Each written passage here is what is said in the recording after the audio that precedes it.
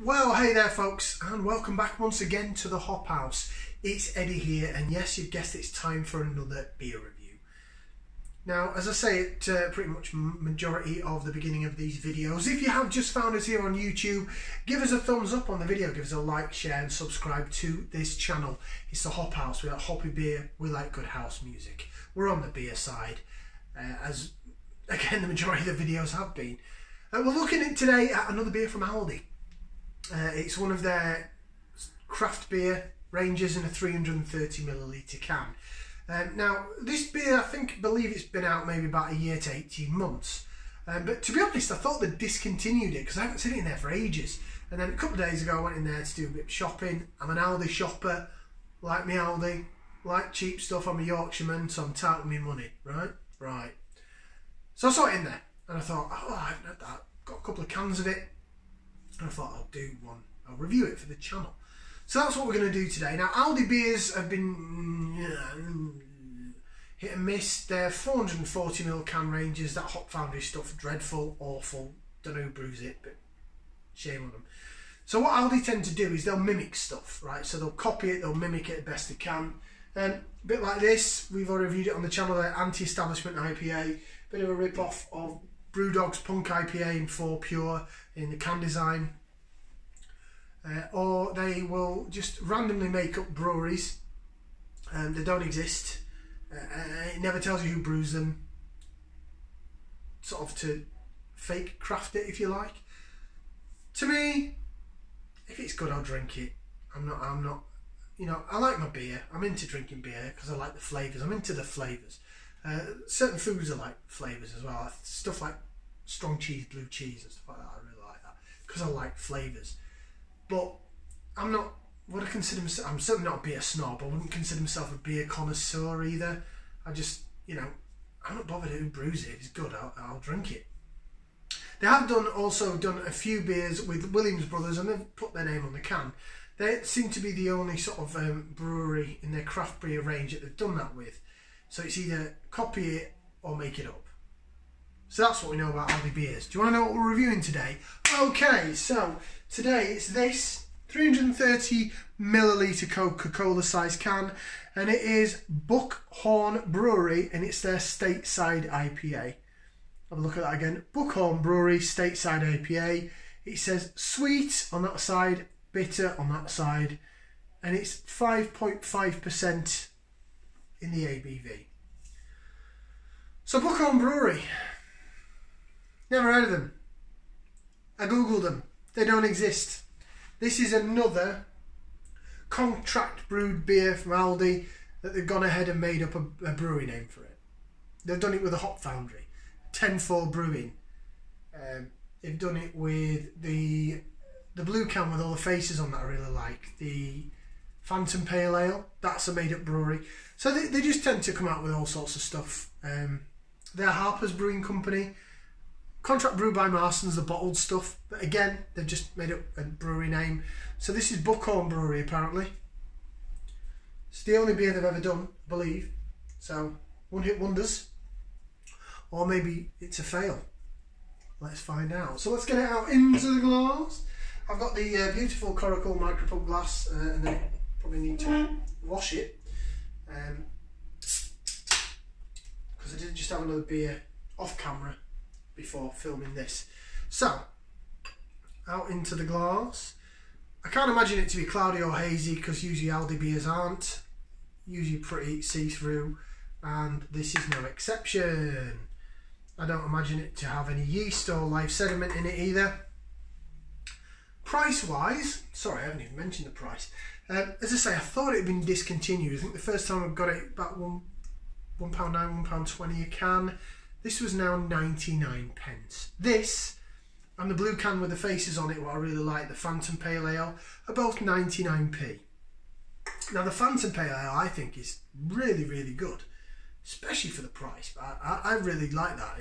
It's a beer that I would buy and buy again when I'm going to Aldi because I'm an Aldi shopper. Right, let's have a look at this. Look at that. It looks beautiful. The carbonation's kind of slowed down a bit. It was a bit fizzy and hissy when I first opened it. But if you have a look at that, back in.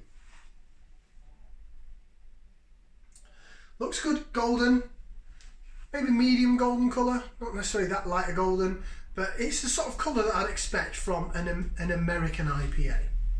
Right, get the old schnozzle in there, so we'll give it a whiff, see what we can sniff. So I can smell malt, sweet malt through the middle, bready malt. I can smell tiny little bit of citrus in the smell, but I can also taste like a marmalade-y tartness. So is it sort of traditional hopped as well as American hop? There is a citrus twang to it though. Maybe a bit grapefruity, a little bit of lemony, limey grapefruit. Not necessarily the sweet citrus. It's not really a New England style beer, is it? It's clear and see-through. Smells, yeah, it smells like beer, put it that way. It doesn't smell like tropical fruit juice, it smells like beer. It smells quite malty, but a bit citrusy. So it smells like a beer that's got a little bit going on. It's 99p a can. Right, try it. So, bottoms up, down the hatch.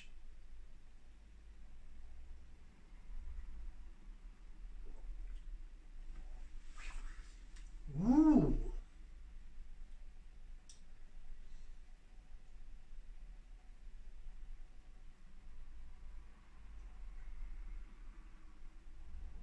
For a 99p beer, that's lovely.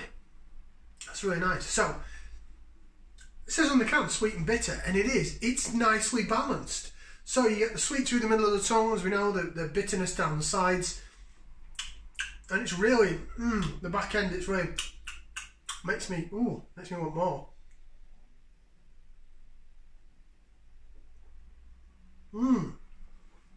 Doesn't taste like 5.5% at all. That's really moreish.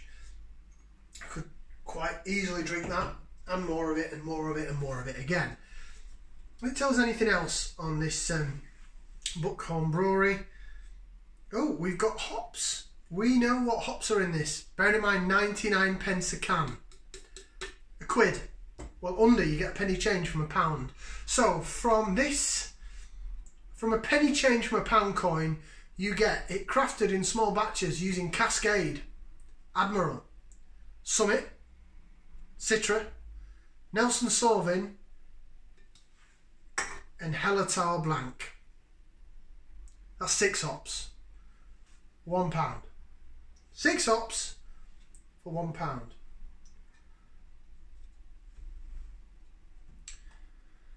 If it does contain all of that, that is ridiculous and ingenious and brilliant. Contains a gluten source, barley.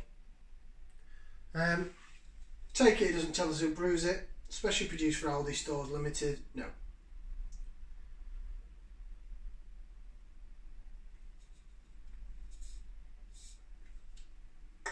It's very moreish though. I'm picking up more of it. I want to drink some more of it. Yeah, I like that. That's good. That is upon the same lines as the that Phantom Pale Ale, the blue can with the faces that looks like Beavertown and Magic Rock.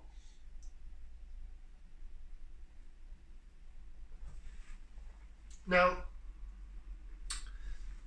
this is a kind of beer that I could drink lots of. Bear in mind it is 5.5%. I think the malt bill and that, the sweetness from the malt probably does provide that alcohol gravity. There's definitely hops in there, I can taste them, and it's still going on.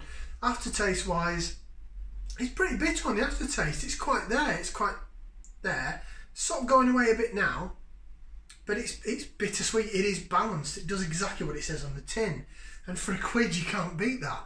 This beer, along with the Phantom Pale Ale, trying to think of the name of the fake brewer they came up with the Phantom Pale Ale, and I can't think of it now, but it's very iconic if you go in there. We've reviewed it on the channel, go have a look at Phantom Pale Ale. But they're both 99p in Aldi right now. We're sort of coming up to the end of April 2021. So you can get them £1 a can. No, that anti-establishment's a bit more than that. But they're 99p, and that is the kind of beer that I could clear the shelf. Maybe not clear the shelf, but you know, maybe I'm going to a barbecue or I'm going to a house party or something like that. That's the kind of beer, 99p a can. I know what I'm going to get. I know it's going to be tasty, it's going to be nice, and it probably will go, because it's got the malt bill in there as well, it'll probably go really well with cooked meats. See your barbecue style food, your burgers and your sausages and your steaks and your lamb steaks, lamb chops, and things like that. So I would quite happily buy 5 cans of this and 5 cans of the Phantom Pale Ale, and I'd knock them back, and I'd love it. It'd be great.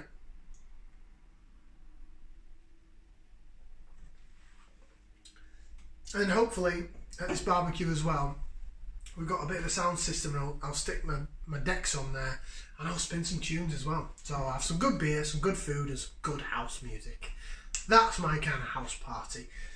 In terms of that, now it's definitely got a thumbs up. Would I give it 2? Or would I give it a thumb and a half? I'll give it 2. I'll give it 2 thumbs up. I will, because of the price. Because it's £1 a can and it's readily available nationwide, I believe, in Aldi. Whether or not it's reduced down, because it used to be either £1.9 or £1.20, it's down to 99p. Does that mean that it's clearing off? It's going to be getting out of there and they're getting a different beer range in? I don't know. But it is 2 thumbs up from me. It is a lovely tasting beer. For under £1, you know, even look at it in the glass. I know I've got this new craft beer glass and I can't stop using it. I'm like a kid with a new toy. But you know, look at it. Look at it, lace. This is a £1 a can. Crazy.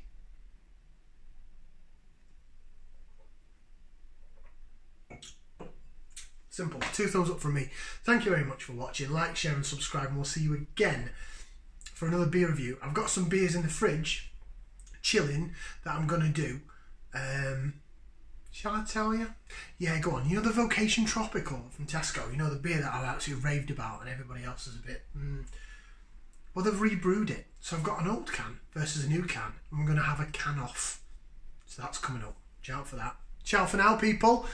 See you later.